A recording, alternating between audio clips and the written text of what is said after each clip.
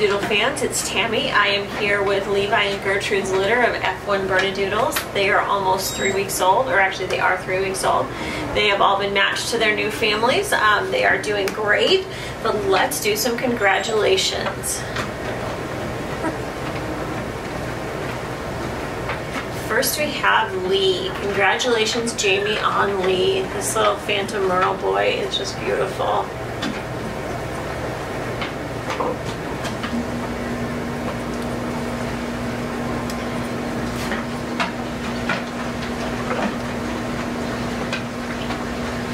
And next we have, used to be Poppy, now she is the luxurious Gucci.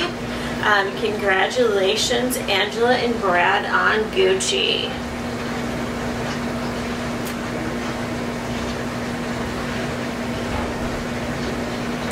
And next we have Beppo. Congratulations, Christine, on Beppo. So cute.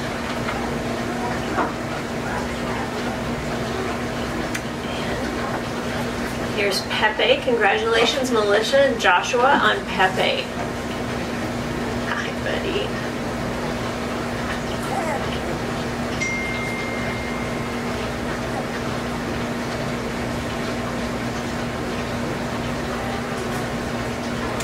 Next we have Paige. Congratulations, Arlen, on Paige. So cute.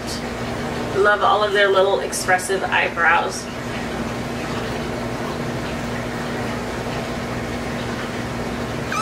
Oh, really, Sassy Pants? You know who I'm scrubbing.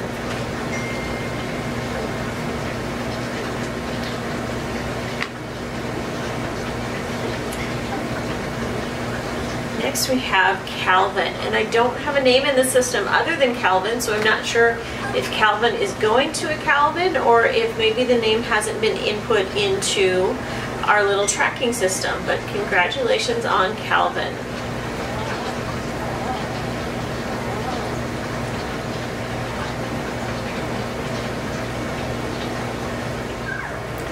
Next we have, I think it's Yossarian. I'm sorry if I'm mispronouncing that, but he will be called Yo-Yo, so an adorable name. Are you a Yo-Yo? Huh? Congratulations, David, on Yo-Yo.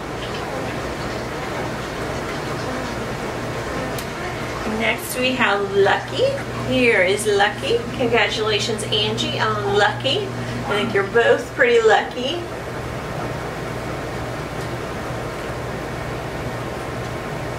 And then we have Florence. Florence is going to remain in the Awesome Doodles program with one of our partners as a potential future Aussie Doodle Mama. And Lois. Lois is also going to remain probably in the program as a future Aussie Doodle, Awesome Doodle Mama. So that is our litter. Congratulations to everyone. We're so honored that you chose to have one of our puppies become part of our family and that you put that trust in us, and we are going to work really hard to ensure that we meet that trust and get you the best puppy possible. These guys, this is such a fun time to watch the puppies. They are learning so much. They're just getting more agile every day. They're still a little bit clumsy right now, so if you feel them see them kind of tottering and fall over, that's okay. That's completely normal. Every day you will see their actions and their walking and their play get a little more purposeful, a little more coordinated, and it's just really fun to watch. So this week, now that they're 3 weeks old, they had their nails trimmed. They tolerated that really well.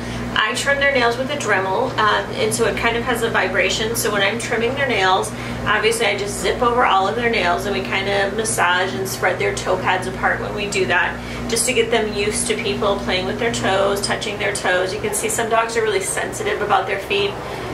We try to really minimize that. And then we also take the Dremel, the body part of it, and just go down both sides of their body, just to, they feel that vibration, and it kind of can be similar to a clipper.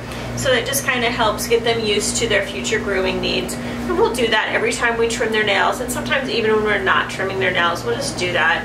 We also, we play with their feet every day. just to desensitize them. I don't like when dogs don't like to have when they're so sensitive about having their nails trimmed that it stresses them out. So we like to really desensitize that. We do a lot of like massaging of their ears too. Because of flop-eared breeds, you may have to clean their ears sometimes. So we'll kind of just do this little rubbing, little touching all over their body. If you peek in here and you see, and that's Gertrude, she wants in. She wonders what I'm doing with her puppies. But if you see me touching their body, that's just, can you cut that out, Rebecca? If you see me touching their body, Duchess, enough. If you see me touching their body, that is just, we're just getting them used to touches all over their body, just desensitizing them to touch. And that's really important for your dog. You don't want them startled every time someone touches them, or when they have to have their nails trimmed for it to stress them out, or not want their ears touched if you have to ever clean their ears out. This week you will see they'll get a water bowl in here. They'll drink out of it, they'll kind of explore it a little bit. They won't really start to drink a lot until they are eating the mash, which comes next week. You'll see Gertrude in here, but over the week you'll see her spending less and less time in here. She might be laying there, or she'll be laying out there. She'll always be close by, but she just won't be in here with them 24/7 right now. And that's just her kind of letting them slowly have a little bit more autonomy. She's a Bernese, so obviously, so she'll be laying wherever I have the fan laying or pointed.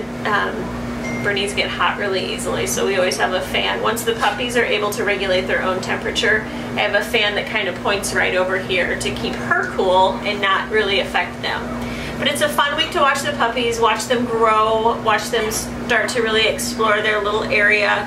They'll get a bed in here this week, and that you'll see they kind of like puppy pile onto it. They love their beds. But we're excited for you to watch them grow, and we'll see you next week. Have a great week. Thank you.